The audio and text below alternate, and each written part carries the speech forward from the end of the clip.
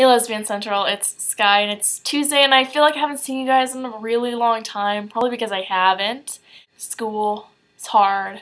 I have these pretty Christmas lights on beside me and the lighting's really bad, but it gets dark really early here, so I have like about 10 minutes left of daylight and then that's it. So I'm just like soaking it all in right now. I only just walked in the door from school and that's why it's going to be a little bit late. This week we're talking about long-distance relationships or being seen out in public with our girlfriends. I'm going to talk about the public one because I've already talked about long-distance relationships and I was in one and I don't really want to talk about it.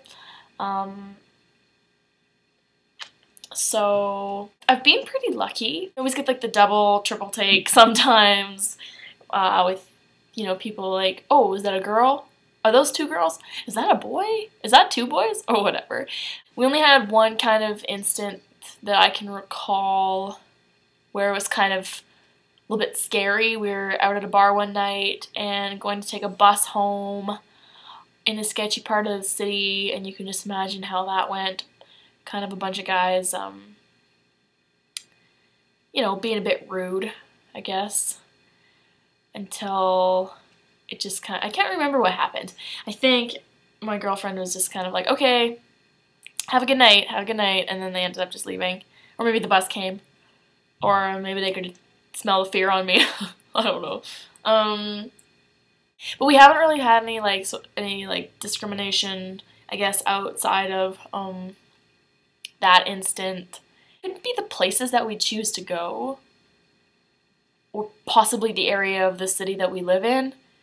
But I don't know, things have just been really knock on wood, but pretty uneventful.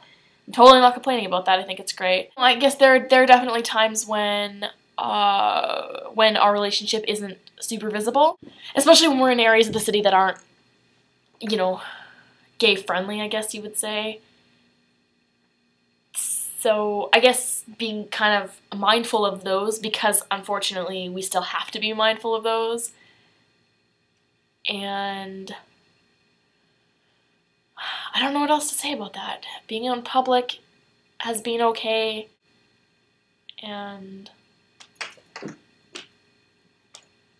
those lights are going to be ruined so fast if she does that. I think that's probably all I got for you guys today then. We have 2 busy weeks again. It feels like it just never ends.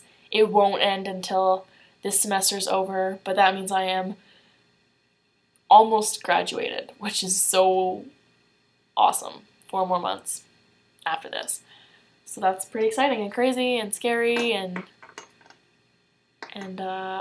all of those things. So I love you lots, and I will see you next Tuesday. Haha, see you next Tuesday. Bye!